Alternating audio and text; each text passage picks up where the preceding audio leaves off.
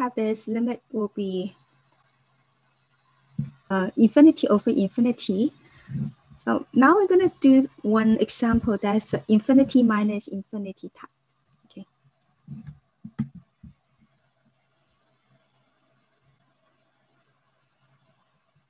So this limit over here, this part here go to infinity as x going to infinity. This part also go to infinity. So it is a type infinity minus infinity type. So it is an indeterminate form, okay? So it's not necessarily equal to 0, okay, remember. So the way to deal with this, one way to deal with it is try to rationalize it, okay? So you see this radical over here, okay? This side here, the square root side here, is also called a radical side. So to rationalize it means we times the conjugate of this up and down.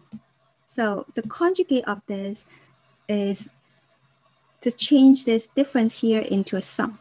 So will be square root of x squared plus 1, and then change this minus here, become a plus. So plus x over here. So this is a conjugate of this, okay? So to rationalize this, what we have done here is we multiply the conjugate of this up and down. Now by doing this, because of the difference of two square formula, remember, a minus b times a plus b, that's equal to a squared minus b squared, right? Okay, so that will become the square of this square root. Is the square and square root are going to cancel, so giving you x squared plus 1. And then minus the square of this, so minus x squared. Okay, now the denominator will be this. Okay, now we want to simplify it. So when you simplify this, you have 1 in the numerator, and then you have this in the denominator. Let's see what happens when x go to infinity. This part here will go to infinity. This also go to positive infinity. So both of them go to positive infinity. So the denominator is going to positive infinity. So 1 over that is going to go to 0. So the limit here is 0. Now, in this case, this is equal to 0. But in other example, infinity minus infinity type is not necessarily equal to 0. So let's look at the next example.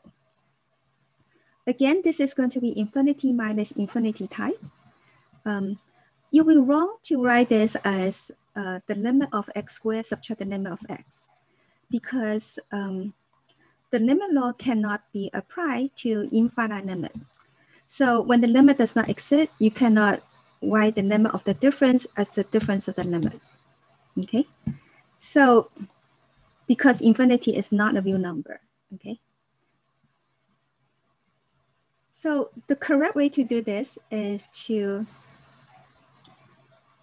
we can factor out this common factor x over here. We take out this common factor x. Then we have this x times x minus 1. And now x go to positive infinity, x minus 1 also go to positive infinity. Positive infinity times positive infinity. So their product here will go to positive infinity. So this limit here does not exist, but the infinite limit here is positive infinity, okay?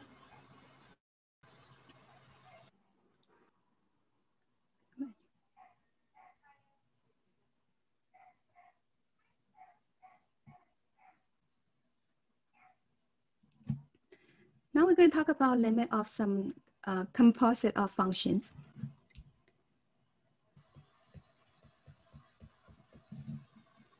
So as you recall that the function dance move for inward tangent is like this, kind of like a Tai Chi move, right? So this is a graph for inward tangent or arctangent of x with these two horizontal asymptote over here. And for e to the x, the dance move will be, remember our exponential fish, right? So when the base is greater than 1, it's exponentially increasing. Okay, so will be this part of fish. Okay.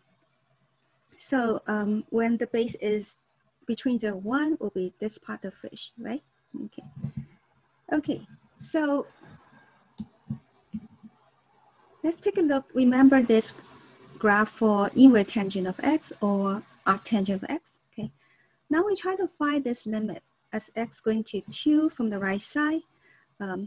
What happened to arctangent of 1 over x minus 2? So it's a composition of this outer function, arctangent function, with this inner function 1 over x minus 2 here. So the first thing to do here is we're going to let this inner function over here to be a single variable. How about we let that to be t? So let t to be 1 over x minus 2. Now as x going to 2 from the right side, which means x is greater than 2, x minus 2 is going to oppose to 0, but it's going to stay positive because x is greater than 2. So the denominator over here going to 0, but stay positive. So 1 over that is going to go to positive infinity. So t going to positive infinity as x going to 2 from the right side. So this limit over here will be equal to this limit. So we place this part here by t, and the t over here will go to infinity. When t goes to infinity, what does arctangent of t goes to? Well, take a look at the graph here. When this x goes to infinity, arctangent of x going to pi over 2. So this limit over here will be equal to pi over 2. So what we have done over here is we just let this inner function over here to be the single variable t. And we want to see what happens when x approaching to 2 from the right side. What does the t goes to? And then later on, we place this by t, and t go to this, and find the limit over here. So the second example here, when x going to 0 from the left side, this outer function is e to this power, and the inner function is this 1 over x. So we'll let t to be this inner function, 1 over x. So let t equal to 1 over x. We want to find out what happens when x going to 0 from the left side. When x going to 0 from the left side, 1 over that is going to go to what? Did you just say negative infinity? Yes, it is negative infinity.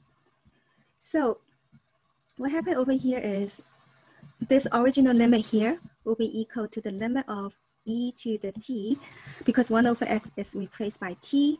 And what does t goes to? When x going to 0 from the left side, t go to negative infinity. So t go to negative infinity. Now, remember, I told you guys it's very important to remember the graph for those basic functions. So I gave you guys the function dense and the handout to summarize all those functions. So when t go to negative infinity, so here's a graph for e to the t, okay? So when t go to, when the exponent here go to negative infinity, you see that e to that is going to go to what? 0, right? Getting closer and closer to 0 over here. Okay, do you see it?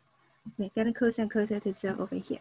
Okay, so e to the t is going to 0. Okay. Next, we're going to talk about infinite limit at infinity. So x cubed. So here's a dance move for x cubed. The graph is like this. When x going to infinity on this end, you see x cubed going to positive infinity, keep on going up. When x going to negative infinity, x cubed going down to negative infinity. And for e to the x, when x going to infinity, so see what happened on this end, e to the x going to infinity. So those are called infinite limit. Remember, the limit here, infinity or negative infinity, those are called infinite limit. And they are at infinity, which means when x going to infinity or negative infinity. So those are called infinite limit at infinity or negative infinity.